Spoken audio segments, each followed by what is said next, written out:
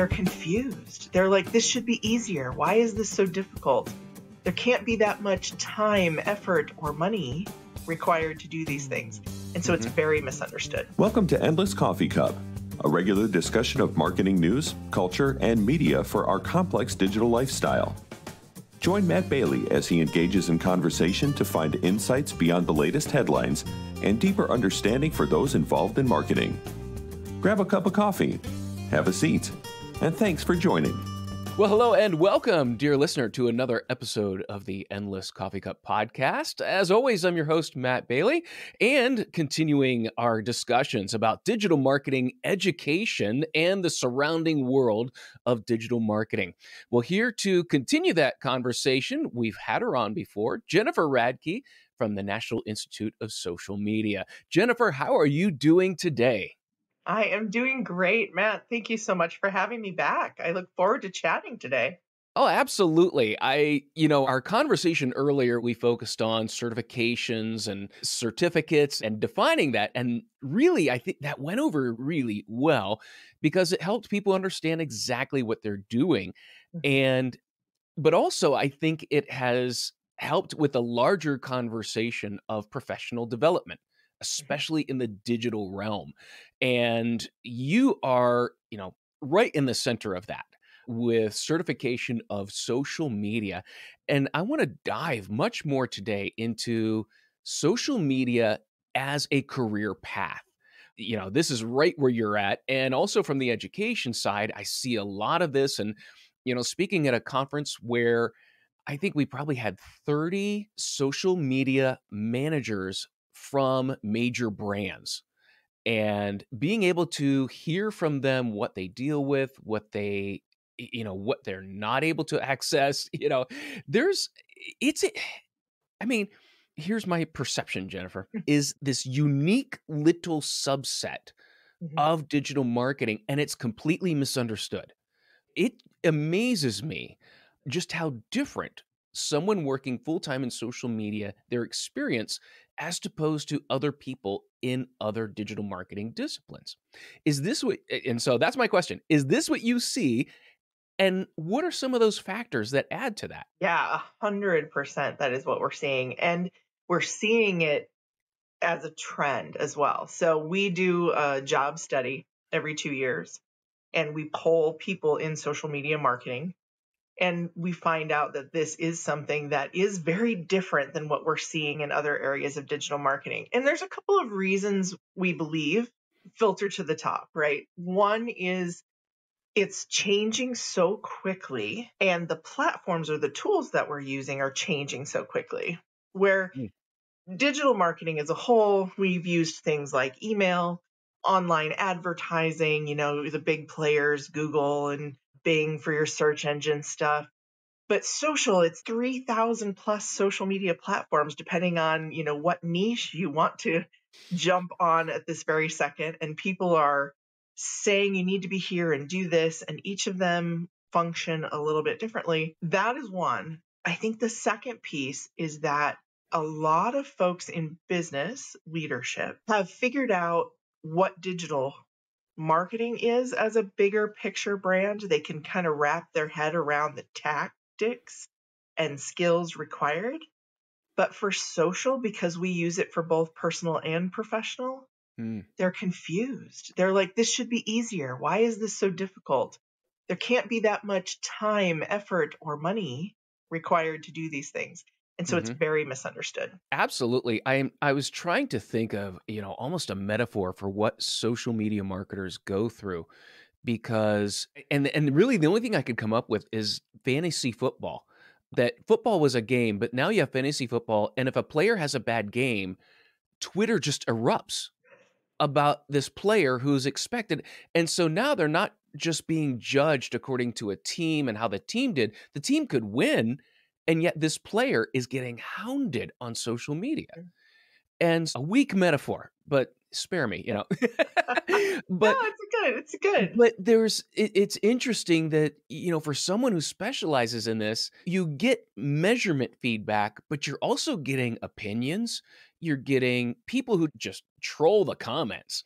I'm trying to think, you don't get that type or that level of feedback or trolling, or I'm just trying to think of words that cover this, Hmm. because that's one of the things that I think from a mental health standpoint, you're working, you're doing your job, but this feedback is not always the healthiest or the easiest to deal with.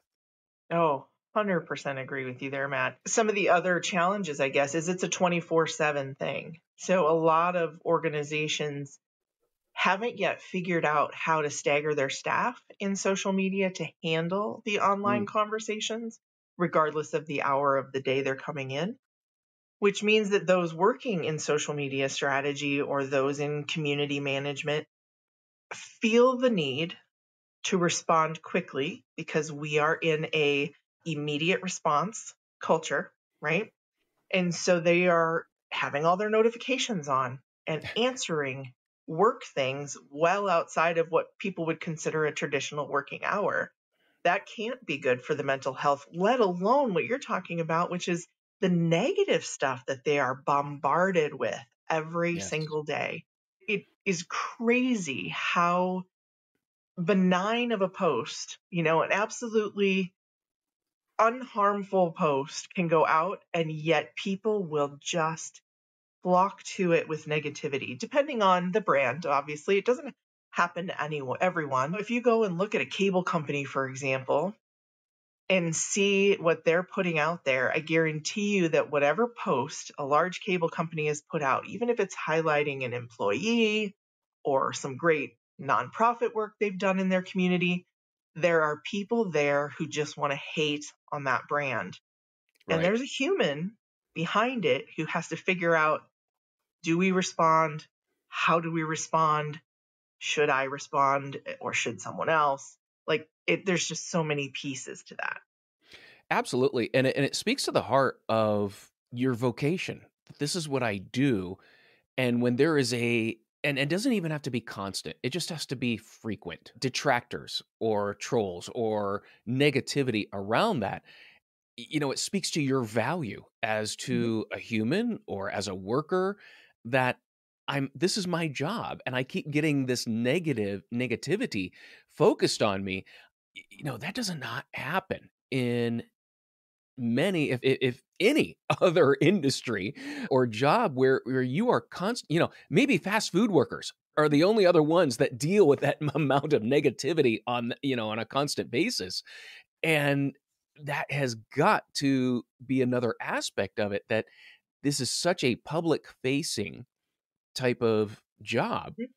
Yep. And to get to your point, the social media career report that was put out by Hootsuite showing that social media marketers, yeah, they don't take the vacation time that the average worker takes.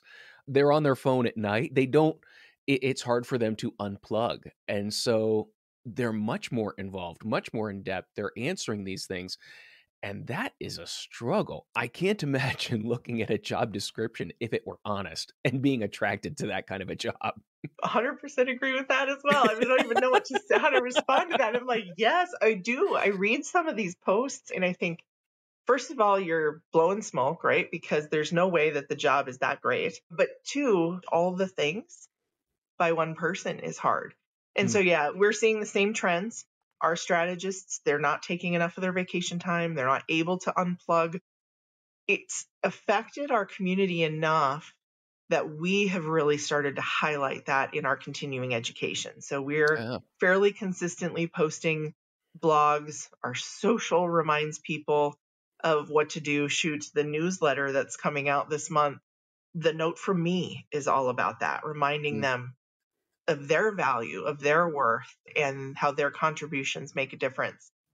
We've got a webinar that we've done on how to help people who are managing social media teams protect their team's mental health. What are some of the processes and procedures organizations can put in place to try to really give this group the ability to step away, to take a breath, and to recharge? wow. Wow. That's amazing.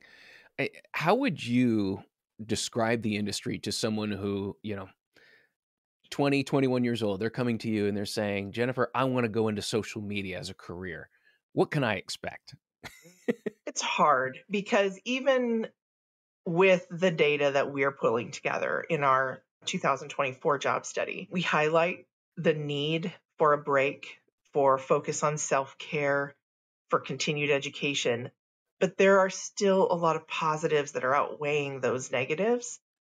The ability to make a difference in a brand or a community, especially if you're doing something with social responsibility or corporate change, community involvement, right? There's some really Mhm. great things that happen in this space. So what I like to typically do when I talk to somebody new is I'll ask them questions first about what their perception is around social. What do they like about the idea of it? For some people, it's very clear. They might say, well, I really want to design those amazing memes that everyone shares. Okay, well, that's a graphic designer type role that's a little different.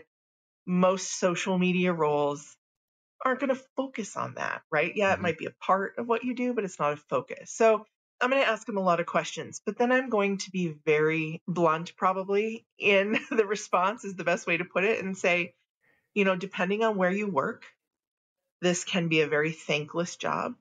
Mm. You have to have some self motivation to get up and do what you're doing. You also have to have the confidence and courage to stand up for yourself in this role, whether that be to a community of people where you need to put on the thick skin to deal with the negative comments, or to say to your management team, this is not inside my scope of response, right? If, you Right. know, an example that I think about is in crisis management. Yeah. Your No. end user, community manager, or social media manager should not be the person responding to a large corporate crisis. Right. There should be a team and a process, and perhaps even legal is involved in what that response looks like, right? And so you as a social media professional have to be willing to stand up for yourself and know when it is important to step away, as well as continued education. You cannot go today and think that you know everything and it will just stay that way for the next 20 years, because it is not true. So you have to fight for your ability to learn, to grow, to connect with other people and share best practices, because it is Mhm. always evolving. Absolutely. Absolutely. That is a key factor, I think, in any of these digital professions, that it's just keeping up with what's changing. And I think we've seen just in the past 2 years, Jennifer, I think just, I'm thinking of all the things across the board digitally, the rise of AI, which is being implemented into Google Ads. And, now we're having cookie depreciation, and, social media is turning into the, more and more of a legitimate profession. And, just in the past 2 years, the amount of technological change, but as you said, also the platform change, it is so significant as what's going on. And so that constant education is a really, it's not just a feature, it needs to be built in. It really does. And we have to remind ourselves that we can't know everything. We just need to know where to get our answers, right? Hmm. And that is kind of one of the problem solving things for this industry, too. If I'm talking to a young person and they just want to sit down and do the job they were told to do, follow the outline, this is not the space for that. And that I think is a great key factor here, because I mean, let's look at what some of the personality traits or the skills that are necessary for social media marketing, and that creativity, that innovation is going to be a key factor. It's Mhm. critical. This is not a profession where you sit and just hit a checklist. This is, there is a heavy amount of creative lifting that has to go into it. Needs to know how to use the tool. But anyone working in digital and social specifically probably need to understand how to identify fake images, fake videos, fake news, so that they're not amplifying something in a negative fashion. Mm, yeah. And what you're getting to there, and now we're getting, into a little deeper here of when we talk about training, when we talk about certificates or anything like that, it's not necessarily what's the latest algorithm shift or what's the newest feature in paid social. To get to something you said earlier, crisis communication. Mhm. that is something that's necessary for further education and furthering your knowledge that, if you're the leader of a social media team or if you're a lone social media person, you are not responsible for crisis comms. Mhm. That is a leadership issue where the company needs to be trained. The company needs to be brought up to speed on if something happens, this is how we respond. And if you are the social media leader or alone, there should be a plan already established for you to follow. And so I think that's where a lot of organizations really drop the ball on that is just expecting that because you're in social media, you know how to deal with this. Yeah, absolutely. And I love that you said you should already have that plan because that's true. Too many brands are responding to a crisis in real time in the sense of, wait, let's build the plane while we fly it. Yes. Crisis comes is probably not the time to do that, right? So we got to plan for the potential earthquake or whatever might be coming to our brand, with the thing Mhm. that's going to shake us to the core, so that we can respond more quickly in this immediate response culture of a world, and that our teams, everyone from the social media person who might first see an indication that something is done wrong to the C-suite, that they know what their role is, how they respond, when they respond, and what's happening around them for the organization to protect it. Right. Right. And to your point, something else that you said about distinguishing, with AI, that gets to just digital literacy, media Mhm. literacy. And so if we're looking at a holistic training for not just our social media team, we could throw digital literacy at our entire staff, that, and that's just smart from a cybersecurity perspective as well, that, when we talk about training, it's not just that latest shiny thing that we need to train. There are fundamental things that help the entire business, that Mhm. help the entire person if we are training in these things. And so it's a more expansive view, I think, of training, of preparation, rather than just, I think when some people think about social media training, they're thinking about, what's the latest change from Meta on the ad system, whereas it's a bit more expansive than that. Absolutely. I love that you brought up the cybersecurity risks, because it's interesting to me to see, large organizations have been putting whole teams together to combat cybersecurity and protect their infrastructure, that of their customers, that of their employees. And yet, when it comes to social media, often people are just completely oblivious to the fact that you still have to keep things secure. Like, you can't have one person with all of your online social platform passwords, right? Like, wait, why does it Yes. just go out the window when we hit social? Like, oh, Susie, she'll handle all of that. She's got all that. It's no problem. She's young. What happens when Susie gets sick or Yeah. leaves or is mad at you? Like, like, Oh, well, and that's oh, a so bad. thing. We haven't grown beyond this understanding because, I'm just thinking, I'm going to say back in the day, we would set up Google Analytics and companies would set them up under their own account. And so if you ever separated from that client, you own their analytics. And Mhm. it's like we haven't grown out of that understanding of ownership, of set up a corporate email for these Right. accounts. And I every few years I keep hearing about someone left the company, they deleted the email, now no one has access to anything. Mhm. And yes, it not only hasn't extended to social media, I think it just hasn't extended to the understanding of the account level access at these platforms. And somehow that has to be managed, and that goes beyond the team. Yeah. Businesses are too quick to say, somebody else just do this. Yeah. And unfortunately, we have to stop and say, why are we doing this?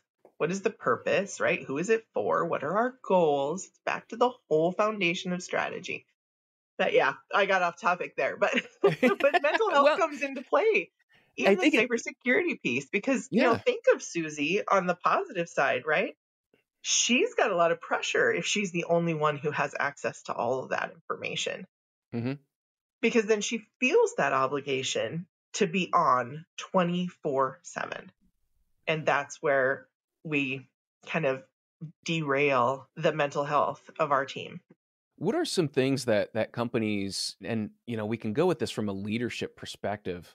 What are some things that companies should be implementing or should be, and I can see maybe other departments maybe pointing the finger like, special treatment. But what are some things leadership can do to, number one, understand the pressure, or what they are asking? What is the ask of a social media marketer or team? And what can they do to alleviate or make this a more attractive or more rewarding career? Yeah. I think it all comes down to expectations. And I say it so simply, but it takes time, which is one reason why it hasn't been done. If I were to sit down with some leadership, and I've done this over the years, but if a whole group of leaders wanted to sit down, I would tell them to start with their job description. Do they understand what each of the things they're asking that person to do is, first of all? Do they know how long it takes to complete that thing? Hmm.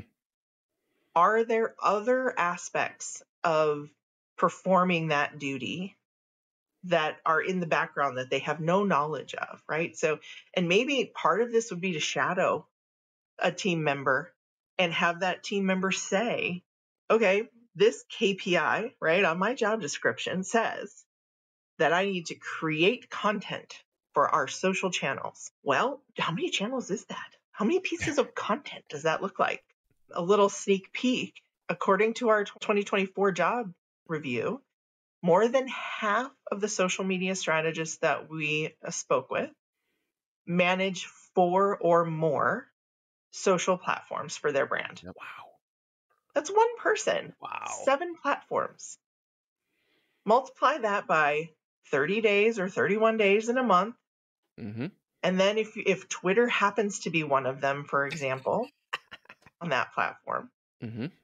okay, well, you can't just post, blog posts all day long from your repertoire of, 4 million that you might have on your website. So how many images do they have to create? Are they creating videos to play in that space? If YouTube is one of the platforms that they're managing, that's all video, right? Like, so just understanding how much they're asking that person to do is going to be helpful in understanding they, one, aren't staffed properly, Mm-hmm. or two, need to better clarify who does what in the team. Right. Instead of just saying, you all are in charge of these, 100 items, helping people say, okay, now you're the graphic designer, you're the video editor, you're the content writer, you're the social media community manager. You each kind of contribute, right, to the team, but you also have your main focus, and understanding that's what they manage. Mm-hmm. That's where I'd start. And then from there, it is to really have them take a look at some of the negativity that they receive if they are doing that community management piece.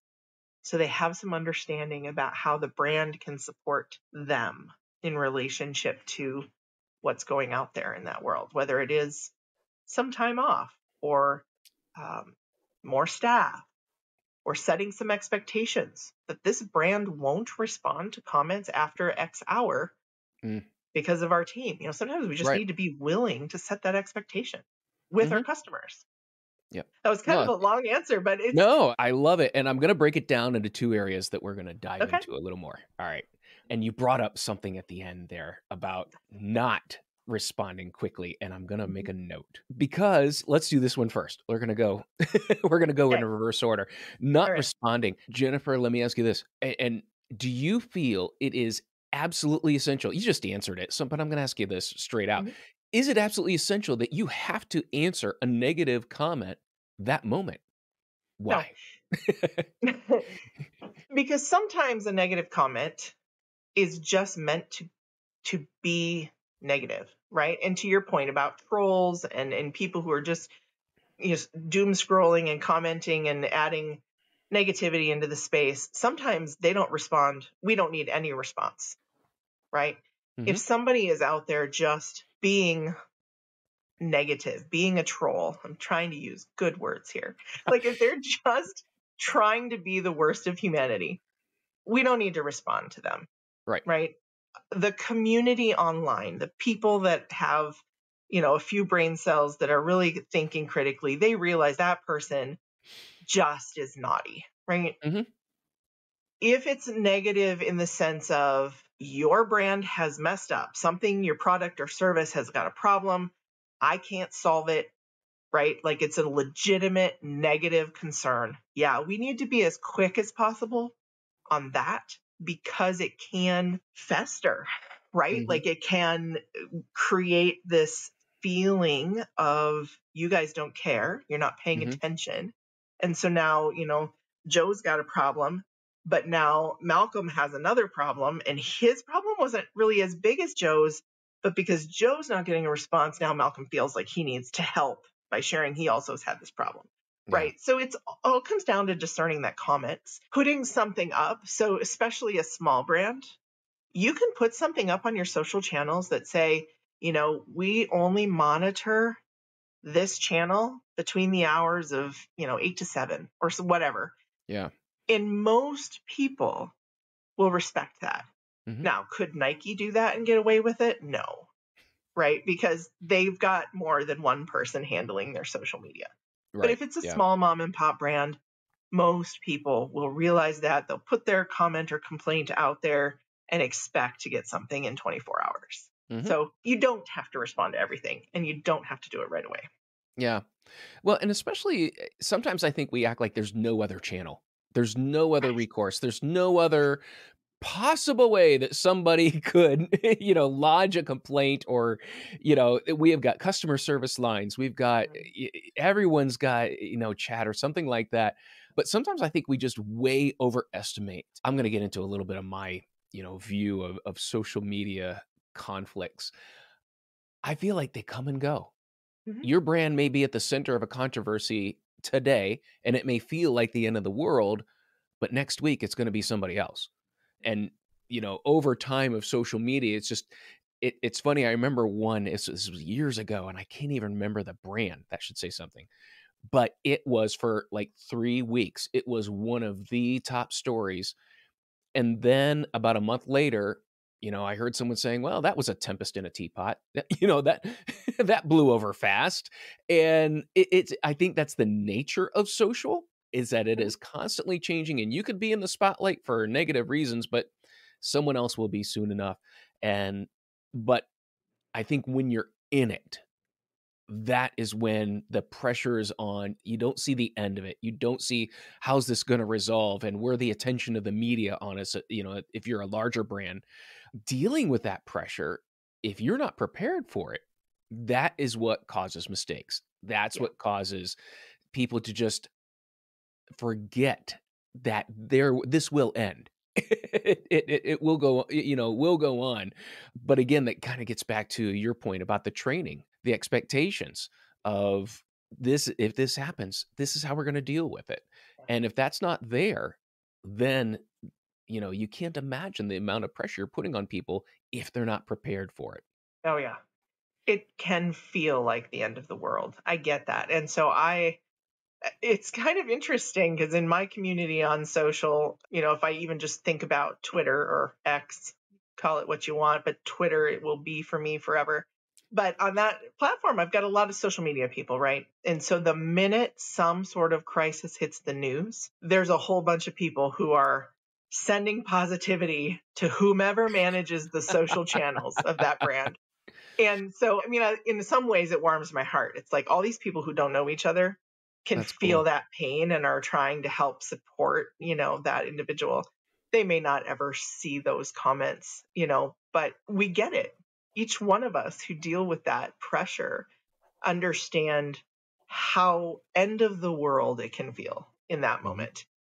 If we're prepared for it, though, it doesn't have to be that scary. We can kind of go through the motions until our time passes and the next brand is in the highlight or in the hot seat. That's amazing that there is that community out there. And we'll talk about that towards the end, because I think that's something that I think needs to be brought forth a lot more, that there is a community of Mhm. people that do this who understand what you're going through. And boy, to have that kind of support in a crisis or a negative situation, I can't imagine how that would help. That is so, so cool. I'm glad that you're involved with that.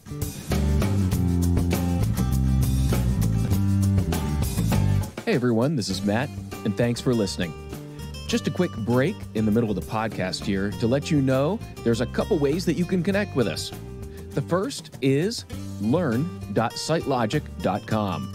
That's the learning site where you can see courses on analytics, courses on digital marketing across paid search, SEO, multiple disciplines. And then also, you can connect with us on Slack. Go to Slack if you're there and look for us at endlesscoffeecup.slack.com. Connect with us. I'd love to hear from you. Hear what ails you in the realm of digital marketing. Are there courses you need, information that you'd like to hear, or maybe some past guests that you'd like to hear more from? Thanks again for being a listener of the Endless Coffee Cup, and I look forward to hearing from you. The second thing I wanted to get into, and you had talked about this as far as the job requirements and, bringing up, I was working on some, a training video and just taking the top 4 social sites that take video. And the concept that, and you had talked about this of like, who does this and what do they do? If I'm putting video on the top 4 social sites, I have a different requirement for each site, different resolution, different format, different aspect. And so if I'm producing high quality video across multiple platforms, from a leadership standpoint, I think a lot of times it's just assumed, oh, we're producing video and we're getting it out there. Getting it out there. I like that. But what's involved with getting it out there? It's you are recutting the same video multiple ways and for different platforms. And if it's not shot correctly, you can't do it. And it won't fit what you want it to look like, what what your brand is typically putting out. And so I think those types of details are overlooked constantly in job descriptions, in leadership expectations, in just, hey, could you get this out on social media? The tactical functions of just getting video out across channels is completely overlooked. Absolutely. I was going to say some sort of smartass comment like, you mean I can't just do it all on my phone? Isn't that what they're doing? And yes, we can do much on our phones. But to your point, sometimes if what you're focusing in on is video, you need some hardware. You need some software. You need some things to make all of the processes come together so you can do the different aspect ratios. You can do the different cuts. You can make sure that they look good in each of those instead of, oh, by the time we're done and working on something for, YouTube, it's the most grainy, looks like you've filmed it on a, I don't even know, VHS recorder from the 80s. Like one of those, but yeah. And then, and that's just the functional part of it. It's how are you editing it for YouTube as compared to TikTok, as compared to Instagram, as compared to LinkedIn? You're going to edit it differently. And hopefully, because you know what your attention rate is on each of these platforms, you know how quickly you've got to get to the point and also your call to action or whatever it is you're putting in there. And so those videos aren't going to be the same length. They're not going to have the same content. I don't think that level of understanding is accessible to a lot of people that are defining the performance of the job. Right. Well, you just said a very interesting word that sparked a comment on that, accessible. So we are also championing accessibility in social, which means, okay, those videos that you're done, now let's caption them.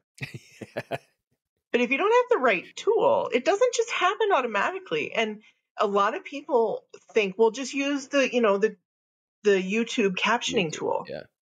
Okay. But did you edit it? Did you check it? Our different dialects, our different accents. The AI will pick up words that were not actually said. So there's more time and energy that comes into that. And then if you're looking at taking some of that content and you want to put it on Reels or you want to put it on TikTok, What about that fun text over the top, in blue or yellow or whatever? And the stuff that comes in and fades out and the fun little buttons that pop up. All of that takes time, right? All Yes. of that takes energy and a different Mhm. format. And what it takes is someone who understands editing video, which Mhm. is not always your social media person. No, I don't know too many social media people who got into it because they loved video editing. Absolutely. And that is something, even with my social media here, it's I constantly have to remind myself I can't just throw a video project at them. Mhm. It's not That's not the skill set that I hired. And so but it is so easy, I think, for managers just to, hey, you guys work on this, you put videos up all the time, you know what you're doing. Yep. You're a Scope, digital, you know everything digital. yeah, scope creep. Exactly. 100%. Oh, yeah. Well, and it's my daughter is a photographer, and she says the amount of times they just assume I know video editing is just beyond. And she has to explain to them, I don't use the same software. I don't deal in the same world, but Yeah. because it's a camera, it's got to be the same. It's so crazy how we make assumptions about what other people do. It's got to be easy. Oh, yeah. Right. Right. Well, and so in my training, I asked this question, and you may appreciate it because in terms of accessibility, I ask people, how many here do tech support for their parents or grandparents? And usually half the room, their hands are up. Mhm. And it's a great way to open up a session because now, okay, what's your typical problem? What are they typically running into? And we get into error messaging, we get into UX UI, and I said, half the time, most of the time when I am helping my mother, it's not her fault. I'd say 99% of the time, it is not her fault. The site doesn't work. It's not clear. It's not functioning correctly. The error messaging is horrible. Mhm. So why are we blaming old people on the inability to use the technology? Mhm. And so it creates another level of empathy, I think, among marketers, designers, that we can be pretty lazy sometimes when we're designing interfaces. And Oh, yeah. so that getting to that accessibility, but but we're usually the first ones that say, they always need a young person, you must Mhm. be in computers, you can help me. But there is a truth to that you're comfortable with interfaces that don't give full instructions, I think, is the more accurate thing to say. Yeah, they're not afraid. I think the younger generation, for the most part, isn't afraid to push the button. Yeah. Where the older generation thinks they're going to launch a nuclear warhead or Yes. something if they push the wrong Yes. button. The younger generation's like, what? Something bad could happen? Yep. But the reality is, yeah, you're right. We need to do a better job of designing it for, one, our audience, but two, for people who may not have exposure to the understanding that we have. And that happens in marketing all the time. Simple things like reminding your marketing team to put a call to action on there. What do you want them to do when they've Yes. consumed your content? Yes. We forget that. We just assume that people know. We want them to go to our site and buy something or sign up for something. No, Hmm. it's not an easy assumption, especially when we're making a parody of some trend. Like, we don't always which is also why we don't need to jump on every trend. But, Hmm. to your point, we have to make it easy. We have to help them with Absolutely. design.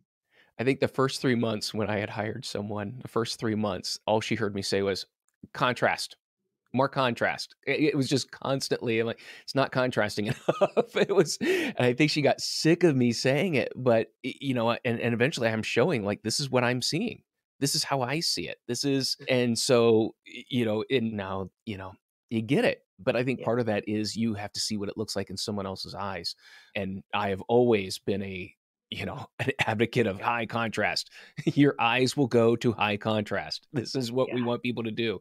So, yeah, some of those other lessons of simple design techniques, understanding a little more of the neuroscience of how we look at and evaluate information within a few seconds. I'll never forget, we spent years doing eye tracking studies, and that was probably the most valuable type of training, of learning where do people look and why? And what does that do to the brain when they see certain things? Really helps you develop that empathy for your users, for your followers, and communicating much better in order to get that information across. Yeah. It's powerful what we can learn from people. And sometimes we have to just ask them, Yeah. right? Like, Oh, what is it that you want from us? What do you like about this channel, this brand, this conversation? What don't you like? What can we do more of? okay. You just opened up like my the last point I want to dig into content. Yes. Now, I feel like to some that's a dirty word because that's all we hear content. I love how, our transition here was, are we even asking our audience if we're giving them what they want? That is a big question to ask when it comes to the content we produce. Usually the answer is no. You're right. And we don't realize that because we just see why is my engagement rate so low, or why are people not visiting our site, or we look at the data behind it and we go, something's wrong with our people. Yes. No, something's wrong with our content, right? We may not be giving them what they need at this moment. And it doesn't always mean that the content we're providing isn't helpful. It might Mm. not be timely, right? Mm. It might not be Mhm. what the majority of them need right now, which I think in some ways contradicts the whole sentence I made earlier about trends. We don't need to jump on all the latest trends, but we do need to be aware of the cycle that our consumers are going through. Let me see if I can give a off the cuff good example, but I think of higher ed, right? Mhm. You're probably not doing a ton of marketing for new applicants in May, June, or July. People are not in their brain or in their mindset of, hey, I need to think a year and 3 months out Right. to apply to college, right? What the content is for someone in those months, May, June, July, are probably congratulations messages for those that are graduating, whether they're graduating high school or college, support, what to do next, what does career planning look like, what do summer internships, sound like, what does the campus got going on in the summer, right? It kind of depends on what your goals and objectives are, but your content will look different then as opposed to like November, December, Mhm. when that is when all the applications are due. That is when people want information, not on what your cool little mascot is doing, but when does the FAFSA need to be filled in? When does Don't my don't talk about application the need to be there? FAFSA. I know Don't. Dear I listener, just went if you through have that dealt with trauma. FAFSA, you know what we're talking about. Yeah. I just did the new version, Yep. and oh my gosh, there's all kinds of trauma with that. But anyways, Trauma we is the need right to word. know those things Yep. when the cycle is happening. And each of our brands has a cycle like that. Education is the one I chose, one, because it's my background, but two, I think most of us can understand, even if we didn't go to a traditional 4-year college, we can understand the process of, well, school typically starts in August or September and it goes through May or June. So there is a cycle, right? There's Mhm. different things that we need in those times. Our brands do that too. And so we've got to be aware of those and provide value during those tough times. And I encourage folks often to just simply ask questions. One of the things we do in our newsletters are send out occasional, real short, 1 or 2 question surveys, or a Mhm. simple hit reply and tell us what you need today, Mm. right? Because we don't always know. Mhm. And so when we're trying to think of continuing education opportunities, if we're trying to bring new speakers in, whatever the case may be, it's best to ask, what is it that you need? I felt like 2023, we did a ton in analytics with our conversion to GA4. A lot of social need to understand, how does this connect with what they're measuring, right? But the one thing I got in December of last year was, we want more analytics, platform specific here in this case. And I felt like we had just done so much in analytics last year that they would be overwhelmed by that. Nope, they still need more. Yep. Yep. So if I wouldn't ask, I wouldn't know. Yeah. Well, and you bring up a great point that So, you're talking about a content calendar, Mhm. and which hopefully is like the number one tool of any social marketer is having that calendar and planning out that content, because one of the big things I hear is running out of ideas, running out of content ideas, and which is completely foreign to me. And maybe because I've been in this industry, but also because I do a hefty amount of research. As you were saying, the more research you're doing, the more you're going to be prepared for what's relevant, what's timely, what's needed. And so when I hear people talk about I'm running out of content ideas, to me it's like, oh, there's so much that you could be doing. And I think that this gets also to the maybe the lack of a formal education about being a social media marketer. That what are, here are the things that are going to make you successful. Here are the things that the tools that you will need. And how do you put together a content calendar for, let's look at 18 to 24 months rather than, just this month or next month. I'm not sure there's enough that really, at this point, we can call it fundamentals, but is it being taught as fundamentals? Are these critical subjects that, we are, and we, yeah, I could keep going on that as far as, how can we get into secondary education and help this and get these things in? Taught in our curriculum. In Hmm. our textbook, we even have a free downloadable content calendar, kind of a starter, right? But the reality is, I think we forget as we, and I don't want to say forget, as we get wrapped up into our day to day, a lot of social media marketers let certain things go.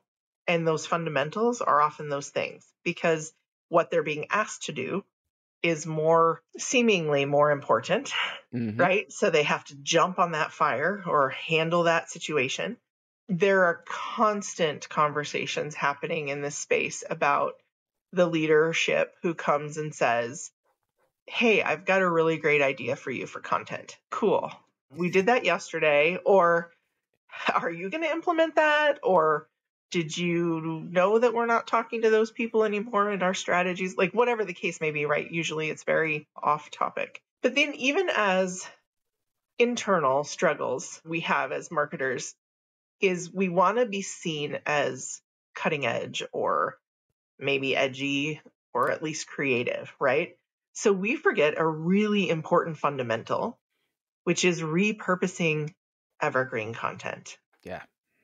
We have spent time, and I guarantee almost everybody, right, in their brand has spent time and money to create some collateral, some content, and publish something beautiful, whether it be a research study, a video, or whatever. And we share it when it's new, but we forget that we can repurpose that bad boy, Oh, right? We can take snippets of that video or quotes and put it into an image form, or we can do a spin-off blog post, or we can interview someone on the topic. I mean, there's just so much that oh, we can do to repurpose the content we already have. We should not run out of ideas, but it doesn't seem in our brains as creative, as fresh, as new. But mm, our audience needs the repetition, yeah. right?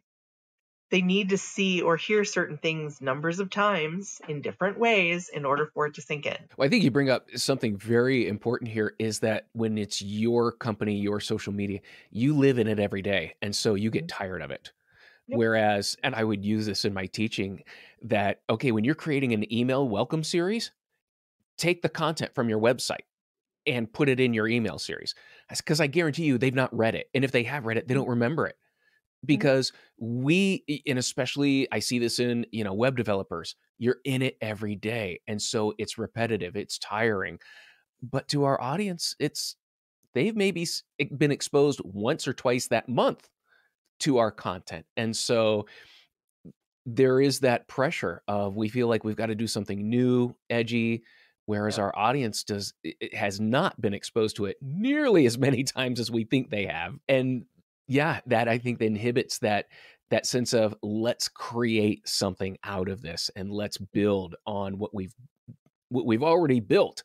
Let's build on it. Let's create something. And that is something I know I do in my training courses is, you can create an asset that's a resource for the next years if you do it right. And so but I think that closeness to the project, that closeness to working it every day, that's what wears people out and they think they got to do something new after that. Yeah. Yep. And that's where the calendar helps, right? Because you can kind of make a longer picture and say, oh, well, I didn't really talk about this as frequently as I thought I did, right? So we can Hmm. bring it in.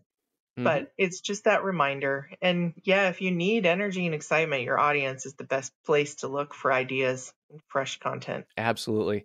Well, Jennifer, thank you so much. This has been such a great conversation, getting to hear a little bit more about what you're doing. And I'm looking forward to the upcoming study. And so, dear listener, if you want to know more and more about this study, I highly recommend you go to nism.org, right? Oh, NISMonline.org. Yep. NISM online. We'll put the links in the show page.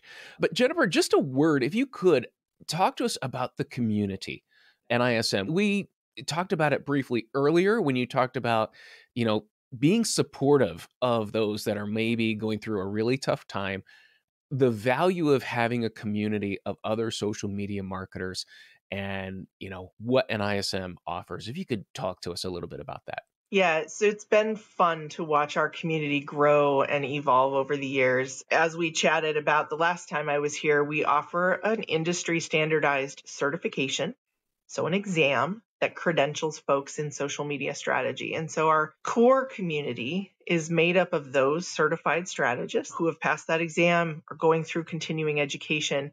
But we also have what I would call kind of the outer circle of that community, those people who maybe haven't yet gone through the exam, but are in this field trying to learn from those experts in that core. And they both lift each other up in different ways. So the core community, we have some closed groups in which they can share best practices, collaborate, and also, complain if they need to or vent about the things that are going on in their world. But then we have a more open community where you can come to webinars that we host a couple times a month. You can join the conversations online and possibly in person soon. So more to come on that one, where you can learn from others, support others, and really lift up the work that folks are doing. And what has been fun for me is kind of what I alluded to earlier, is watching them really support and lift each other up, especially through COVID, Hmm. right? When all we had was a computer screen to talk to and everyone was scared and angry, right?